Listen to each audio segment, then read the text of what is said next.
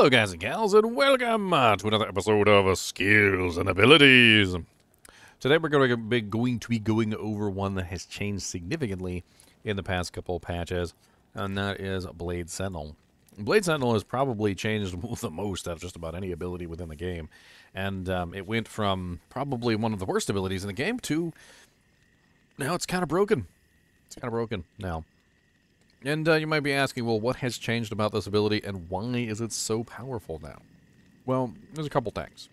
First off, when they made the next hit delay changes, the Blade Sentinel was affected by this pretty ridiculously. Blade Sentinel is an ability that you cast, and I seem to have a delay in my audio here. Oh, let me refresh my audio connection. Boop. And then boop. So basically how it works is Blade Sentinel can only hit a target once every second. Once per second. That's basically what it says. It's a 25 frame delay, which means that if you fire a Blade Sentinel, it can only hit one target every 25 seconds, or 25 frames, which is 1 second, and this really kind of limited its damage output. On top of this, it never had any synergies, and it basically did, like, no damage. It was based off of your weapon, which is, you know, yeah, okay. And it did, like, halfway decent damage when it would hit a target, but since it could only hit them, like, once every second, it was an issue. Now, you can also cast multiple of these, but the thing is in the past, when you cast multiple of these, and you had multiple of these running, they could only, again, still only hit the target once every second. And that was all of them. All of them could only hit a target once every second, which meant that your spinning blades of doom were not quite as doomy as they should have been. Now, thanks to the change that they made in next hit delay, each blade has its own next hit delay, which means that each blade can now hit a target once every second. So you can hit basically one monster 5 times per second if you cast all 5 of the blades. If you cast a 6th blade while you currently have one in the, in activity, it will basically just delete the blade that was first cast. So when you cast 1, 2, 3, 4, and then 5, this one, which is the 6th, will immediately get destroyed. The first one gets destroyed, and the 6th one is cast. Now, you can only have this many up. It's not really that big of a deal how many you have up. It is by attack speed, though. So the faster you attack, for instance, if I switch over to the Flesh Ripper, I can cast them a little bit faster. If I use something like Burst of Speed, Burst of Speed will let me cast them even faster. As you can see, now I can cast them even quicker. This one is actually judged by your attack speed. Now, personally, I don't really think it's all that important to have really fast attack speed when it comes to these, although it does let you deploy them quickly and then move on, which is something that you kind of want. Now, what was the other thing that changed that made these things even more powerful? Well, they used to have pretty pathetic damage. The damage was bumped up quite significantly, and the synergies were added, and this has made them kind of insane. Now, you might be asking, well, like, how insane are we talking? Well, see that 495 to 515 damage that's added to the ability? That's minimum and maximum. Okay? That's not, like, just 415 and 95 damage added. That's minimum and maximum number. So, like, if I take off all of my equipment and I actually just look at the number, like, that it's giving me, which is kind of hard to do, of course, because I have a lot of max damage charms and things. I mean, what you'll see is that the number literally is just represented exactly on the screen. And I can just go ahead and take everything off. Why not? We'll just remove it all. You see it says 486 to 518. 495 to 515. We are literally exactly that much damage. And then, of course, you add the weapon, and that beefs it up even more. And then you add in all your charms and all your other items into the game, and that makes it even higher. And basically, the entire, premise of this is that, well, you are getting a massive amount of damage now from this ability. So not only does it hit more often, 5 times more often, it also got a huge damage bump in the process, and so now it actually hits really freaking hard, and it does lots of damage. If you take it into a group of monsters, and you fire it off, what you're going to notice is it actually does really freaking good damage and kills lots of monsters relatively quickly. Let's see if I can find a good pack of monsters here. Something a little meaty. We need meaty boys. Meaty boys. Of course, we can also just kill this thing real quick. As you can see here, it actually hits pretty darn hard, kills monsters relatively quickly. Just annihilated that thing. And when you're utilizing it, you can really kind of control where it goes, too, like the pathway. So if you click close to yourself, it only goes in a very small little area. If you click far away, it's going to take a much longer path, and it's going to go between those 2 points. And it continually just goes between those two points for the entire duration, which is 15 seconds now that it was maxed out. The damage that it does is pretty decent. Let's talk about that for a second, by the way. Let's go over all of the things it can do and it can't do. We'll get an idea. So if we go over to Amazon Basin here, Amazon Basin has mostly still correct information, although some of the stuff has been changed. Like, for instance, it no longer is 3/8 attack. It's only 3/4, and so forth and so on. However, it is still being penalized for two-handed. So two-handed is no longer 3/16, it's 3/8, and the 3/8 was bumped up to 3/4. What does that actually mean? Well, it used to remove like a massive amount of damage from your character. I think it was like, it's almost like 75% reduction. Now it's only 25% reduction, which is 3/4. However, when you're using a two-hander, it's now 3/8, which is a huge penalty and basically makes two-handers just completely useless for Blade Sentinel. Because not only does it completely negate the damage bonus that you would get from a two-hander, but you're also losing that bonus, and then you're not even getting a shield bonus in the process. So you're losing the two-handed bonus, and you're losing the shield bonus, and you're getting nothing for any of it. Elemental damage does work, including poison, including venom, even if it says it isn't. Sometimes it doesn't report properly on the character panel. When using two claws, it's always going to use your primary claw, not both claws. And that's important. Min damage works, max damage works, plus % damage works, critical strike, deadly strike, those work as well. Magic damage, fire damage, lightning, cold, and poison damage all work, as well as cold and poison length.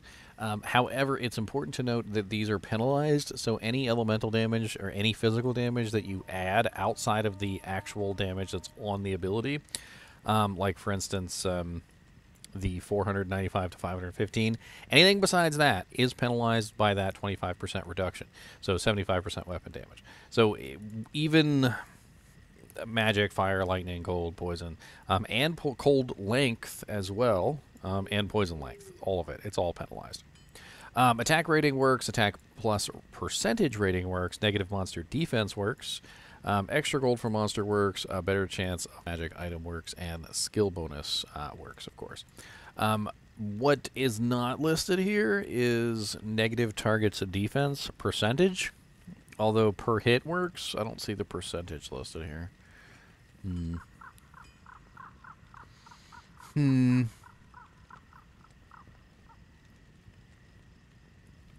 Also, the character panel has never really reported the damage properly. So the damage that's added from the ability, the 495 to 515 min and max, is actually applied before your percentage damage, like Fortitude, Phoenix, etc., even though it doesn't actually report it properly on the character panel. It's just something that kind of happens behind the scenes. Honestly, the way that they changed Blade Sentinel makes it pretty ridiculous.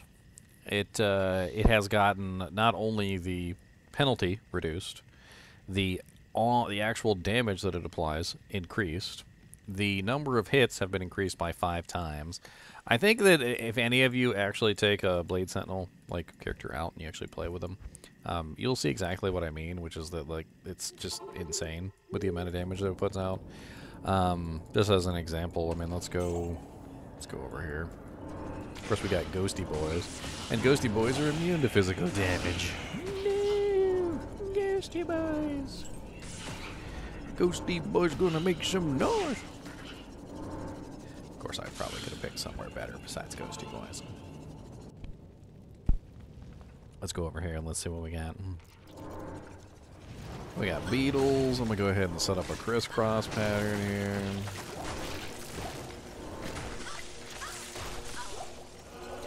And as you can see, it just absolutely annihilates. I mean, here's an immune to physical beetle, which is an issue with this particular, ability set, is it's very much so physical damage. But let me go back to town. Let me grab my physical sunder, bone break, and let's see what we can do versus him with the physical sunder. Of course, we can also tap on our venom. And I'm just going to set up a nice line here. We're going to let him just walk into it. As you can see here, even with the massive amount of damage, as just having the bone break in your inventory can actually allow you to still kill stuff, because the damage that you output is pretty ridiculous. The crushing blow, all of it. I mean, it doesn't really seem like a lot, but when you get out there and you actually fight stuff, the way that they increase Blade Sentinel is insane. If you really want to get a good idea of how effective Blade Sentinel is, I have a playthrough that I recently did. Players 8, solo self-found assassin, ran through the entire time with Blade Sentinel, and Blade Sentinel just was on point the entire time, just demolishing everything. Just absolutely amazing to have on my side. Beat the game with Clegolod's set, Blade Sentinel, Blade Fury, and Blade Shield. Super easy, honestly. Ran into some issues with some immune to physical monsters, obviously, because I didn't have access to a bone break. But it's such a good accompaniment to Blade Fury. It also doesn't use durability. So just to show you here, let me throw on a item that has, it's ethereal, and it has no Zod rune in it. And let's just go down to, let's go to Frigid Highlands. And let's go kill Eldritch. So let me go ahead and grab Blade Sentinel here. We're going to fire off a couple Blade Sentinels. Let's go down here, because that's not enough. To really prove the point, let's go down here and kill Shanky Poo. Oh no, we already killed Shanky Poo. Well, let's kill a couple more monsters. And what you'll see is that the durability just doesn't go down. No matter how many monsters you kill with Blade Sentinel, there's no decrease, which makes it very easy to find nice ethereal weapons to use with this. Now, the one ability that does burn durability is Blade Shield. Blade Shield will burn durability of items. And if I cast Blade Shield and then I run into a pack of monsters, you will actually see the durability of the item go down. Blade Shield, I don't know exactly why Blade Shield does remove durability and why the other ones don't, when they're all part of the same tree. But if you are going to utilize an ethereal item and you don't want that item to break, you do have to avoid using Blade Shield for that reason. It's not going to be like super ridiculous. It's not going to pull off like massive amounts of durability. It really depends on how much you are utilizing it, how many monsters are currently standing around you, and so forth and so on. But eventually it will start to remove durability from the item. It's only a matter of time. And it doesn't really even hit all that frequently. But, yep, there you go. There's our first durability point lost. Boo-hoo. We lost one durability on our Flesh Ripper. No. All from Blade Shield. No, my poor Flesh Ripper. You'll never take me alive, then.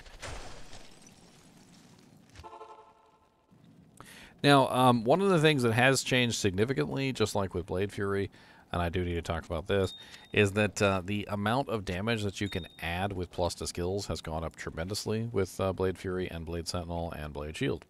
And if you take off any plus to skills that you have, for instance, let me go throw Blade Sentinel back up here. You notice it's 495 to 515. If I take off my torch, that goes to 420 to 440. So we lose, what is that, 515 to 440, which is boop, minus 440. So we're getting about 75, and then we can divide that by 3, so about 25 damage per point. Now, why is this so significant? Why is it so important? Well, we're getting about 25 min and max damage per skill point.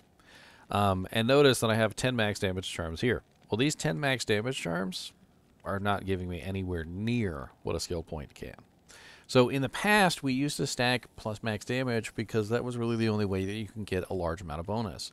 However, now that the plus the skills and the synergies exist, together, now we have a massive bonus on how much we're getting per point. The trap skillers are actually superior to max damage charms in pretty much every way now, because not only are they literally like 2.5 times the amount of damage that you would get, but also it's important to note that when it comes to Blade Fury, Blade Sentinel, and Blade Shield, they have penalties. And the penalties do not apply to the damage that comes from the skill, but they do apply to the max damage that comes from the charm. So not only are you not getting the 10 max damage, you're getting like 7.5, but the plus to skills are giving you more now than they did before. So adding in plus to skills is a huge boon to the damage of these abilities, and that's why items like this are absolutely ridiculous. Because this is like an ethereal weapon that has, like, say, +3 Blade Fury or +3 Blade Sentinel or +3 Blade Shield. That +3 is going to be a massive bonus to the min and max damage of the ability, and it is huge now. It's absolutely huge. It's kind of hard to pass that up, especially if you consider it in a more interesting way, which is if I'm getting 25 per skill point, 25 min and 25 max, and I can add 10 skill points, times 25, that's 250 min, 250 max. It's a lot. And if I can add 20, that's 500 min, 500 max. That's more than what Grief is adding. That's more than Grief. Grief is only 400, even if you get a perfect roll. And it's not particularly that difficult to get plus the skills on an assassin. So keep that in mind when you're thinking about your Blade Fury, Blade Sentinel, etc. Because it does actually get a huge amount of damage now from plus to skills, a lot more than it ever did in the past. I think that's pretty much it for this skill. The next skill we're going to be going over is Blade Shield. We'll be talking about that one next. As always, I'd appreciate you guys and gals checking out my videos, even when we're just talking about Blade Sentinel. And as always, keep watching.